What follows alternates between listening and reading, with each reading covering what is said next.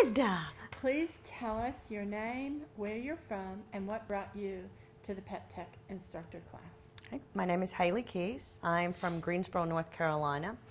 And the reason why I came is because I wanted to show my students, since I have a grooming school, about CPR and first aid. I wanted to give them further knowledge than what I'm already giving them. I also wanted to show some of my employees that are working for me more knowledge of what goes on for CPA and first aid. Good.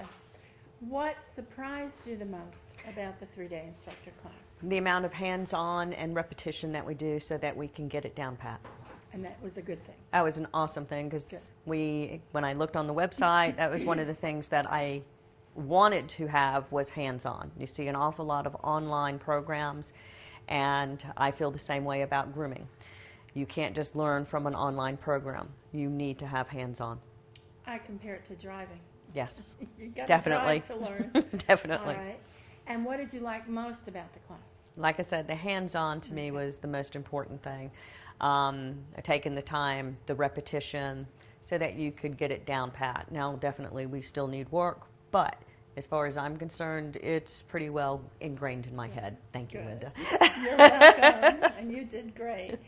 Now, can you think of anything that you would say would be great if it was added to the program? Off the top of my head now, I can't think of anything.